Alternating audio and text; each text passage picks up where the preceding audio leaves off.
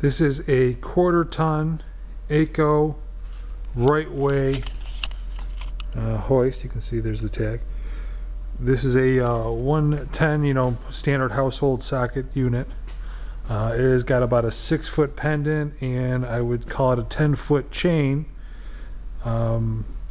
If I were you, I would definitely be replacing these cords, because as you can see, they're a little pulled out and old and brittle. But as you can see, it works pretty good.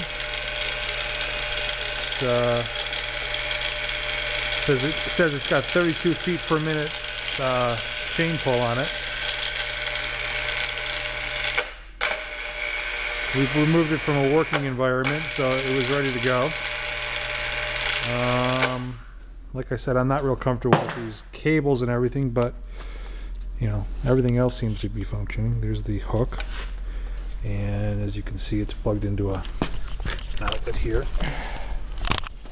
But you can see it's a standard cord. But you can see even this needs a new wire. But you can use it as is, but like I said, I wouldn't. But it's up to you. Other than that, it's a pretty nice unit. Spin it around here.